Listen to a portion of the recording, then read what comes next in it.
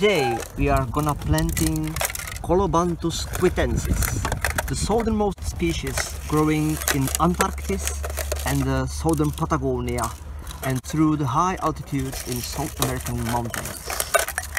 Esta planta es de semillas colecto en Torres del Paine en Chile.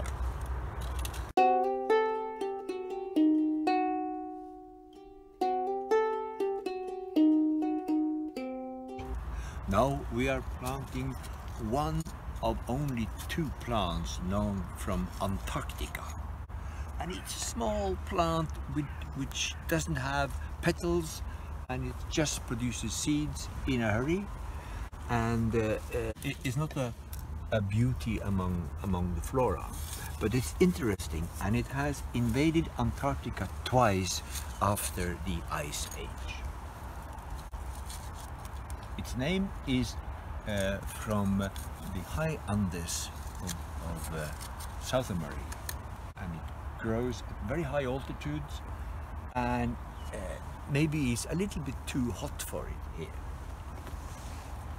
We will plant them in the northern slope, which is cold enough for the plant.